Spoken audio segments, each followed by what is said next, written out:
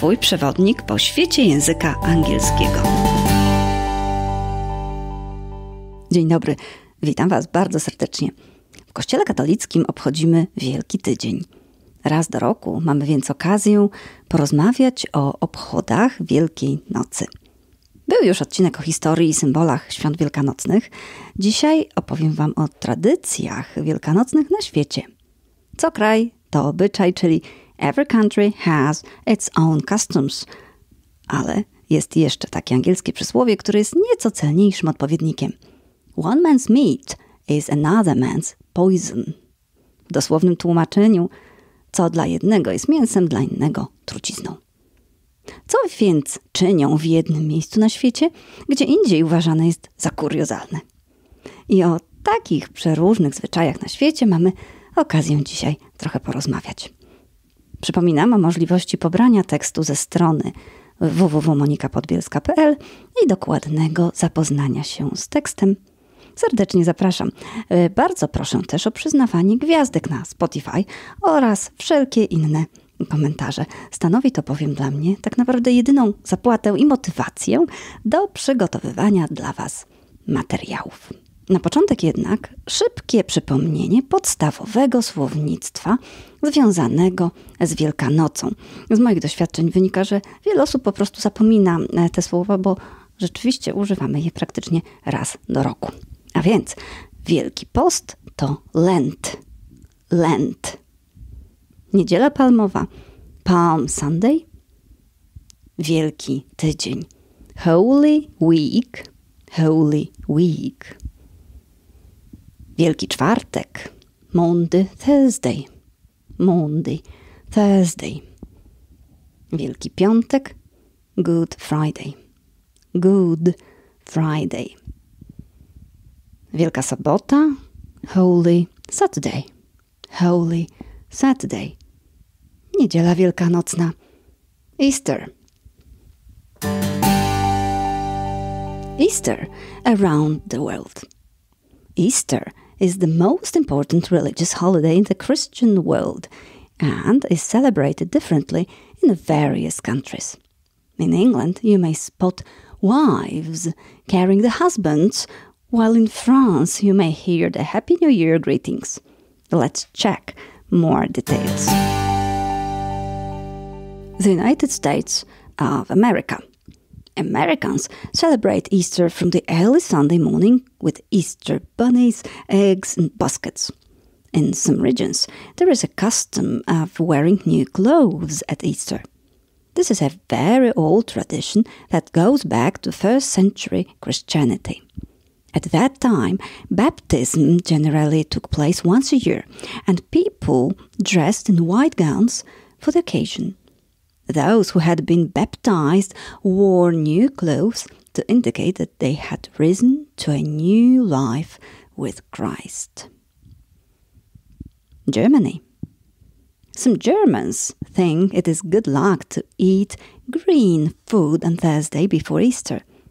In the past, some of them even believed that if they didn't eat a green salad, they would turn into donkeys.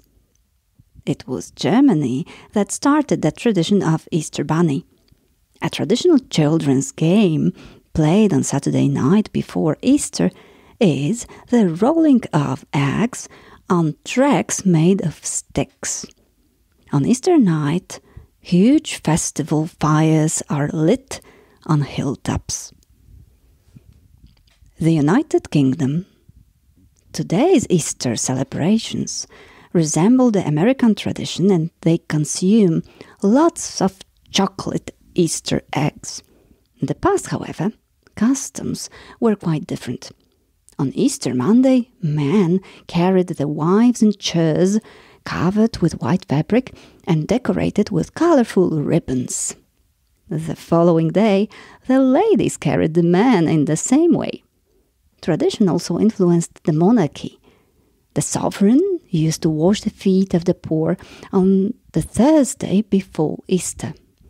The king or queen washed the feet of as many people as the sum of his or her age.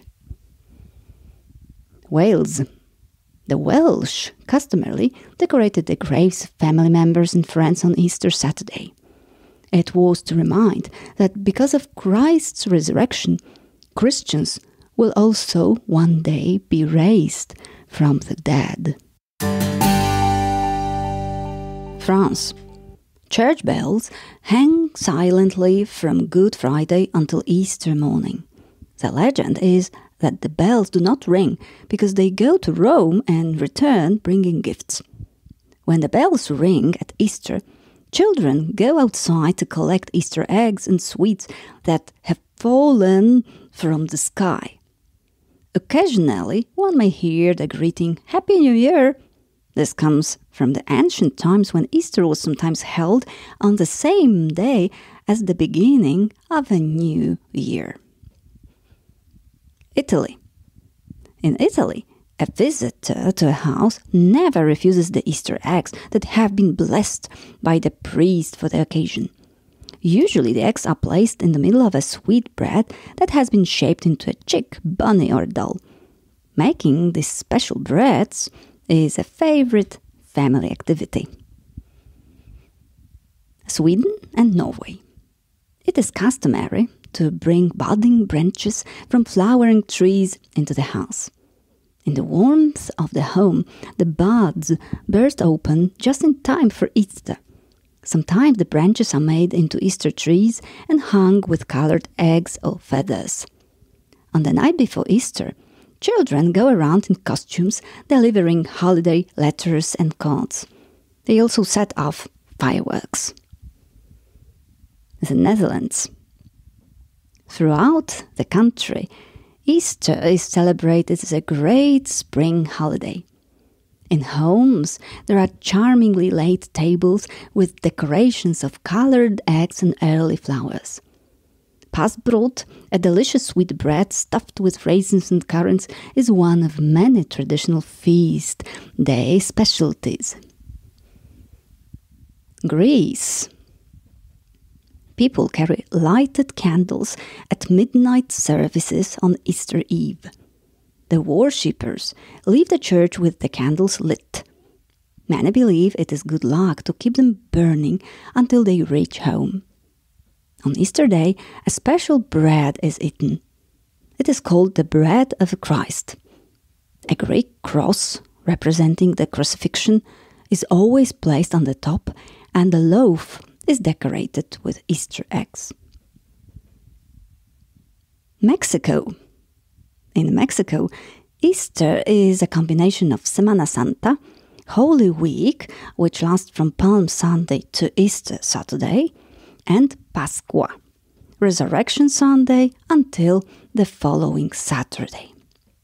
For most Mexicans, this 2 weeks period is the time of the year for vacations. A good time not to be on the road, actually. Better to stay at home and enjoy the holiday with your family because there is a lot of traffic. Semana Santa celebrates the religious aspects of the last days of the life of Christ. Pascua is the celebration of Christ's resurrection. It is also a release from the sadness of Lent. I hope that you enjoyed listening about the customs. Happy Easter to all of you. Tradycje w innych krajach, chociażby wysłuchanie opowieści o nich, są ciekawym kontrastem dla obchodów w naszym kraju. A może coś wam zainspiruje i zapożyczycie sobie pewne elementy? Może to być ciekawym urozmaiceniem i dobrą zabawą. Ja staram się tak robić ku radości najmłodszych, którzy nie mogą się już doczekać zbierania jajek, jajkowej wojny, prezentów od króliczka i temu podobnych zabaw. Ale także naszego polskiego śmigusa, tyngusa.